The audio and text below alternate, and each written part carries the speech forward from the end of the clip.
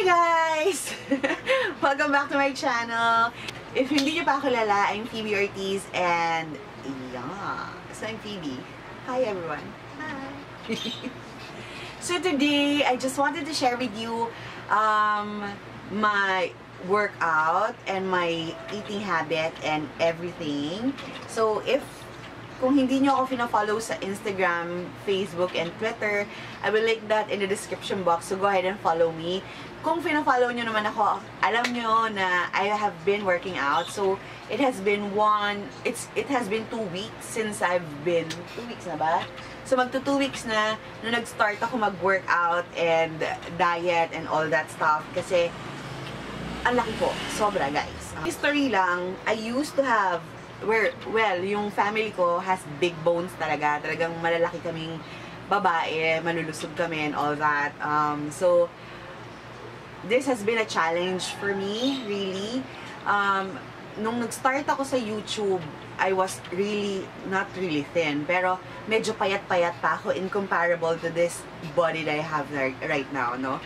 So, medyo maliit-liit pa ako. And during that journey, hanggang nitong huli, talagang sobrang lumaki ako ng lumaki. And also, kung hindi nyo alam, I have a small business of cupcakes, cakes, and pastries, and party packages, and all that. So, talagang kasama yon sa kasalanan.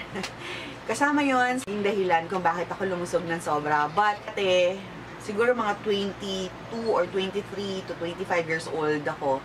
I used to work out all the time. Not all the time. I used to work out siguro mga twice a week, ganon. And I always look after my food intake. So, but currently talagang nakalimutan ko na. Feeling ko happy time palagi. Yeah. Anyway, so, I just wanted to share with you kung ano yung ginagawa ko currently because a lot of you guys have been requesting for this video and have been requesting na i-share ko kung ano yung ginagawa ko currently. Unang-una nag-start ako last 2 weeks ago, nung nag-start ako, my weight was 75 kilos, guys. So, I weighted, laki ko, diba? Sobrang laki ko. I weighted 75 kilos and so far, maganda naman yung improvement, no? Also, what motivates me is that marami na ako nararamdaman. You know, at my age, 29 years old na ako, feeling ko, ang dami ko na nararamdaman. Masakit yung likod ko palagi, masakit yung paa ko, ang bilis mangawit ng mga arms ko. So, that really motivates me. And also, I wanted to inspire my daughter to also, you know, monitor the food, the body, yung pangangatawan. I really wanted to motivate everybody around me and you also, I wanted to motivate you in doing this with me. As you know guys, I'm very indecisive type of person. Pwedeng mag-change yung pananaw ko sa pagpapapayat na to, but I really wanted to go far. Gusto ko talagang lumiit, gusto ko maging healthy, and para tumagal pa naman yung buhay ko, diba? So, yun naman ang main na dahilan ko kung bakit ako nagpapapayat. It's because I wanted my life to go a long run. I'm still struggling every single day na tumayo at mag-workout, so it's been hard. Really hard, especially sa pagkain. In the next clip, you will see the workout that I have currently, pero I'm still improving that. I'm currently looking for an upper body workout kasi I think nagle-less ako sa upper body workout, but my workout currently have been helping me a lot, kaya lang gusto ko magkaroon ng mas magandang upper body. Nag-start ako again having 75 kilos sa weight. So, 75 kilos ako. And currently, today, I'm 71 kilos. So, in that 2 weeks, I've lost 4 kilos already. So, yeah, I think my workout has been helping me a lot. So, I hope it will help you also. So, I will show you the clip of my workout.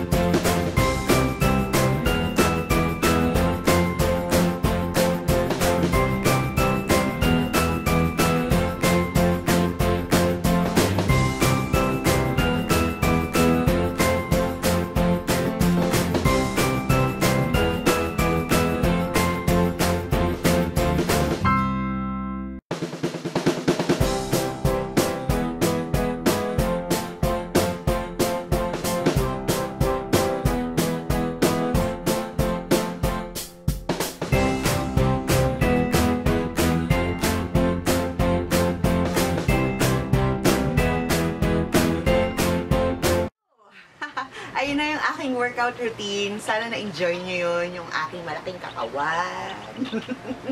But so far, ganun yung katawan ko and I've been losing weight, so good job. So, let's talk about my eating habits. So, as you all know guys, Filipinos are good eaters. Sobrang malakas talaga tayo kumain. That's yun talagang culture natin, no?